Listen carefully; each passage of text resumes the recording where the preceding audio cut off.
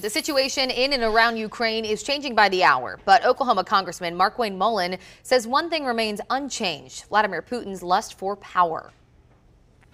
Won't overplay his hand. I think he'll wait, but absolutely Georgia, without question. He wants to take over Georgia again. He would love to take over Azerbaijan if possible. There's a lot of countries. Putin's whole goal is to restore the old Soviet Union. And this morning, world leaders are denouncing Russia's announcement that it's recognizing two areas of eastern Ukraine as independent republics.